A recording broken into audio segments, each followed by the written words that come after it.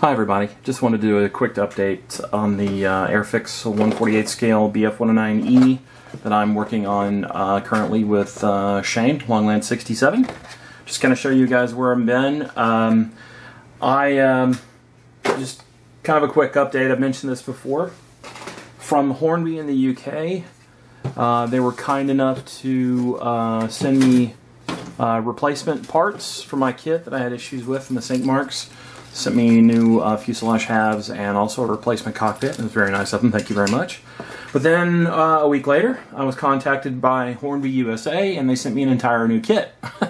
So I'm really happy with Airfix and Hornby. I'm definitely a customer now for life, unless they do something majorly screw up. But here it is, so no surprises.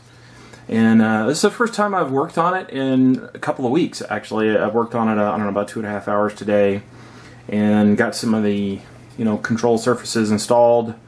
I had some issues here with these leading edge, these front, I don't know what you call these, front ailerons.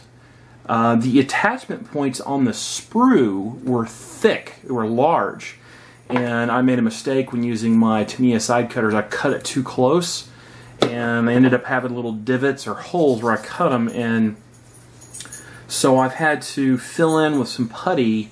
Once the putty finishes curing, I'm going to go back and sand this over, and hopefully it will fill the little divots, so to speak, that I cut into that. That was my fault. And then I'm going to got this panel line scriber that I'm going to rescribe the hole for the the lines on the control surface once that putty dries. But so far it's been a pretty good kit. Now I decided to go ahead and use the bad hull halves, mostly because I already had the time invested. So you'll notice there are a few places like here and here that you can see where I filled in the sink marks myself, and here, for example, and here, and went ahead and did the work. Just did it. So, and yeah, I put a lot of work in on that cockpit, and I didn't want to pull it out. So this is, I made some progress, but I still got a ways to go. I've got canopy over here that I need to, go ahead and mask that pretty soon. I've been watching and referring to Paul from ISM's video. It's, what is it, a 5 or 6 part series that he did on the building of this kit.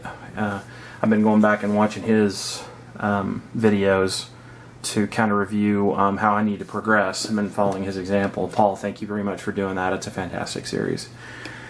But that's how I've got come along so far. I have done some filling. You'll notice I some putty up here on the tail, where the horizontal stabilizers go in. I had to fill seams there and use the liquefied Vallejo plastic putty for that. It works quite well. Runs right into the gap, you can't beat it. And I've determined that for this particular build, according to my painting and marking guide, I'm going to be doing this one, Aircraft B, Jagdgeschwader 51, Werner Mulders, France, July 8th, 1940. It says Mulders, it's not Mulders Aircraft.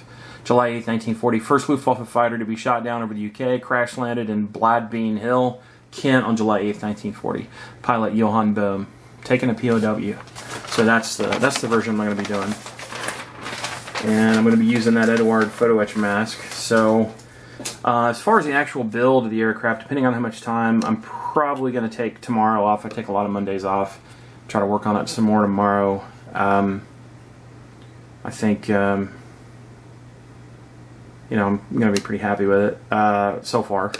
I just going to need to go back and sand these in. Hopefully they'll fill in good, and then rescribe them, so you have a visible gap there. There needs to be a gap there for the control surface.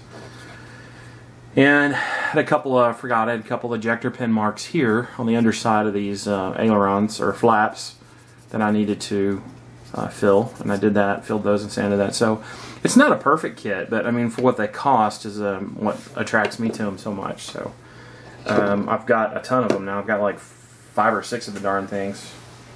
But I'm anxious to get into the painting phase, because that's what I like. That's what Aaron talks about he liking as well. You know what, there was one other thing before I go I wanted to share with you. So I've discovered a new product. I didn't know Tamiya made these. Now 3M makes a similar product. So it's a sanding sponge.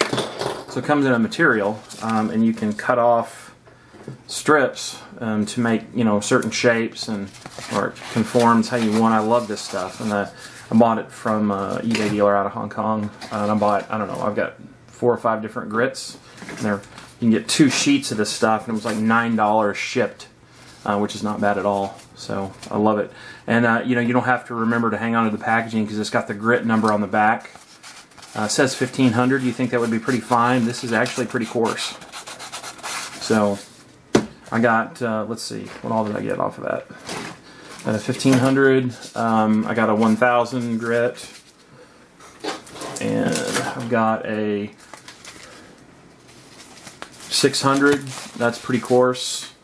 And then I also got a 400 grit, which I have not opened yet. That's how they come, packaged like that. They're really nice. Let me get some more. They've got a few more grits than that. I like how you can cut them into little shapes that you want. That's pretty handy. So, anyways, I didn't want to make a long video, so here it is. That's the progress on my 1/48 scale bf109E. It's going to be an E3, I believe. And it's coming along. Get the control surfaces on. I'm hoping maybe, if I'm lucky, if I can get the rest of the surfaces installed. I may try to do that tonight. Get the rear stabilizers on and everything. The rest of the flaps. Get this canopy on and masked, and I can start painting and priming it tomorrow. Maybe. Hopefully. Maybe. We'll see. But anyways, thanks for tuning in, guys. I hope everyone has a good night, and you had a good weekend with your family. Everybody take care. Have a good day.